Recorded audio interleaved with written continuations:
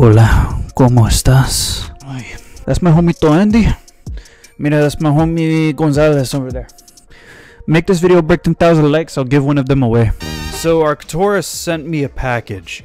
They sent me a package even though I made a review like this about one of their other AKs. And yet here's a 20-pound package and they said whatever's in here is something I'm gonna absolutely love. Now from what they tell me, they want to be the absolute top tier company at making AKs for any price point. So I can't imagine this being an M4. My only real guess is that they heard that I wanted a Centaur B from the grapevine, so they decided to send one over. I say this, but I'm pretty sure whatever title or thumbnail I've made for this video completely destroys whatever surprise I'm trying to build up here. So let's just rip into this box and see what's so freaking important about it. But first, I want to thank y'all for 239,000 subscribers.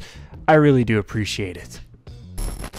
Alright, so I had to do a lot of messaging and send a bunch of emails to get an idea of what's inside this box. And Arcturus was happy to fill me in.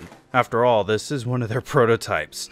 That's when you know some companies have trust in me. So this is the Arcturus AK12, an electronic trigger unit version. Yeah, Arcturus is getting serious. Opening the cardboard box, you get everything laid out like the two magazines, one being a high cap and one being a variable mid cap. Do you want a 130 round mag? Done. Want only 30 rounds? There, done. Now load it up. We also get a rear sight and an all black aluminum flash hider / muzzle brake. Thank you. Do you know how much I love seeing all black flash hiders included in boxes? VFC, ICS, G&G, everyone should be doing this. I hate seeing those stupid, ugly, all orange flash hiders attached to every gun I get in the US, especially on replicas like on my M14s. But the last package in here has all the rest of the goodies inside of it. Again, this is a prototype, so this stuff might change around a bit, but I got a quality control certification, a control breakdown guide in English, an Arcturus logo magnet, a PVC patch, a coaster, alright, and these two programming guides for the ETU. Keep these if you get them.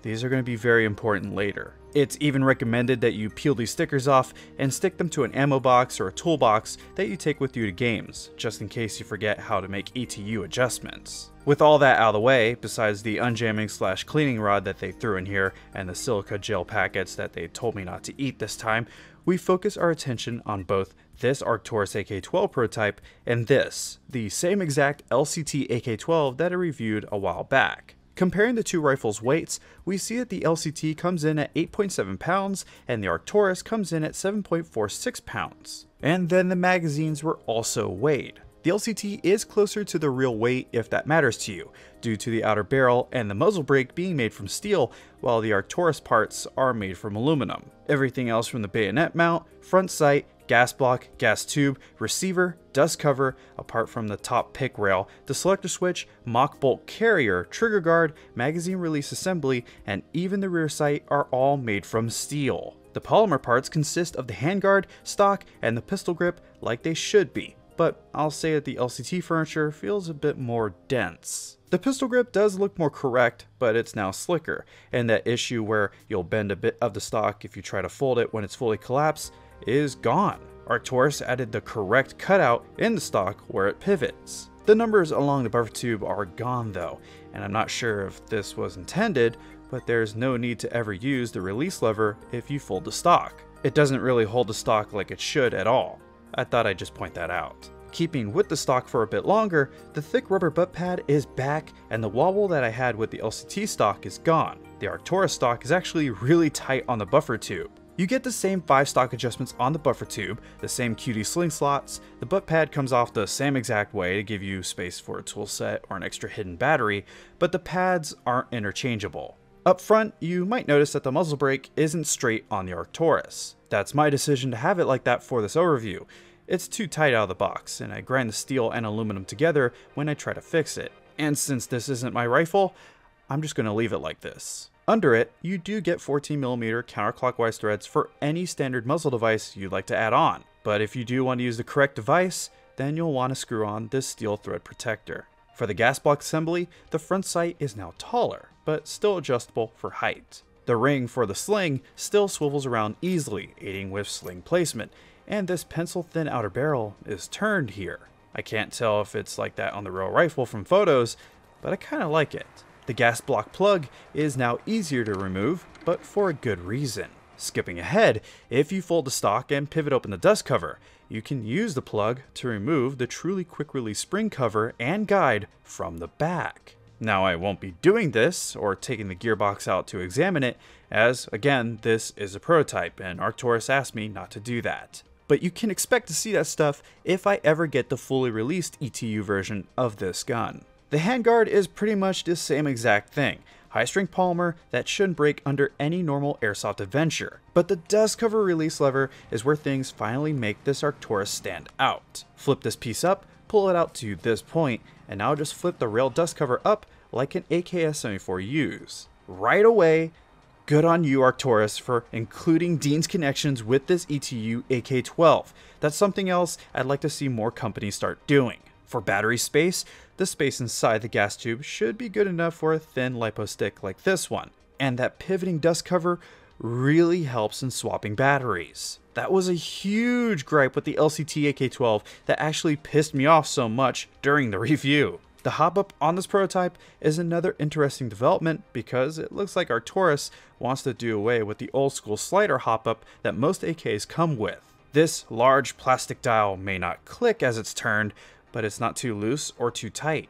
It's just right. Even if it wasn't, then I could just adjust it myself with the Allen screw at the top. Closing it all up again takes less than 10 seconds when you know the routine, which is great for us because I need to show you guys the selector switch and the trigger on this thing. Right next to how it's nearly impossible to screw up reloads with this AK-12 thanks to the magwell spacer inside, these two controls are my favorite altercations to the AK formula. First off, the selector isn't welded to the receiver like the LCT was.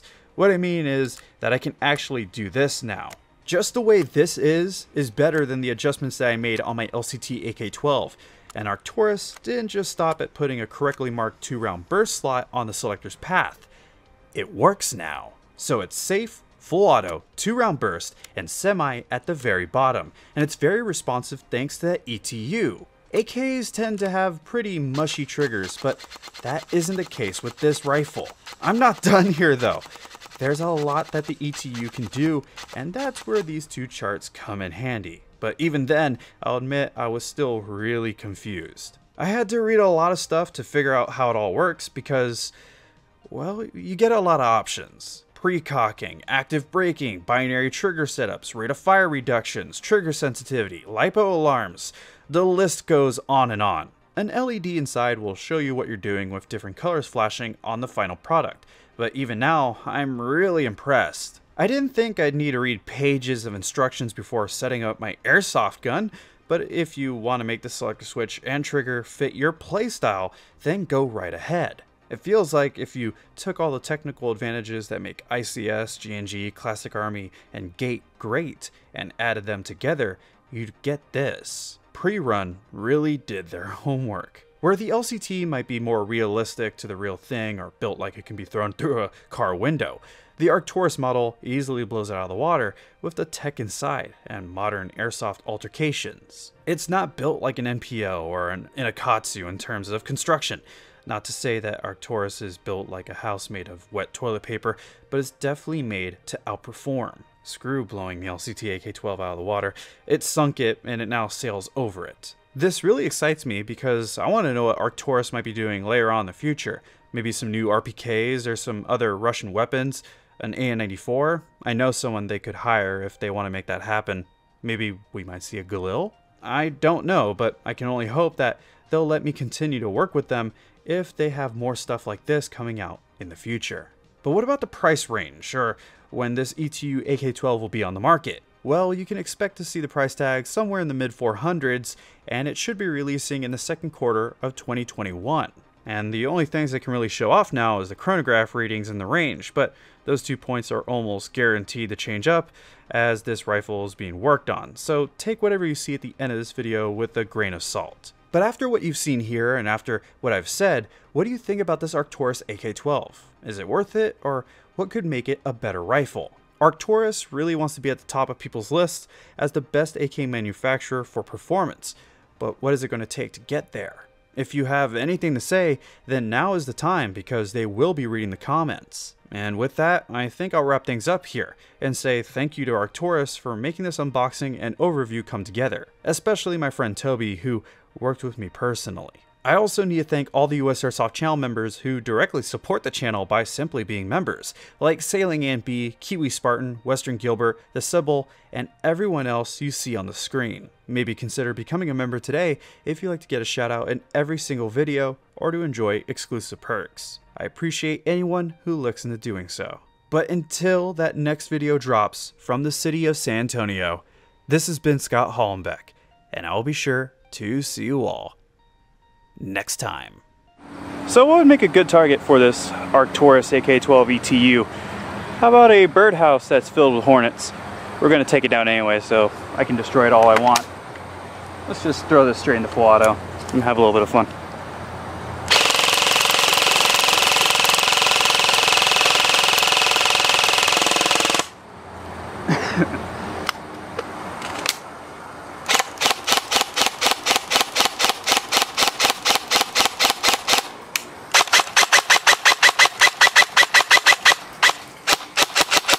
You still can't feather a trigger like on some other M4s out there. Maybe you can. The trigger is just really, really nice.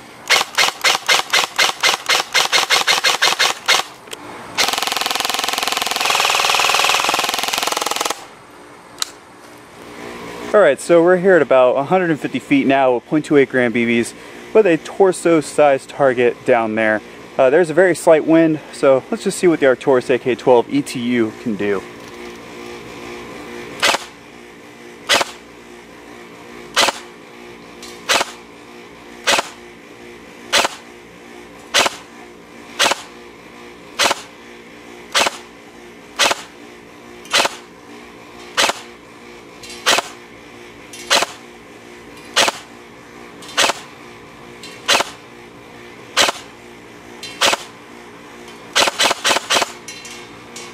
Okay, making a little bit of adjustments for how poorly I adjusted the hop up. 150 feet isn't really much of a challenge. The wind has died down since I started shooting, but if I could actually put a sight on this and see where my BBs are going and maybe adjust the hop up a little bit more, 150 feet, no problem. 200 feet, and we'll see when the final release comes out.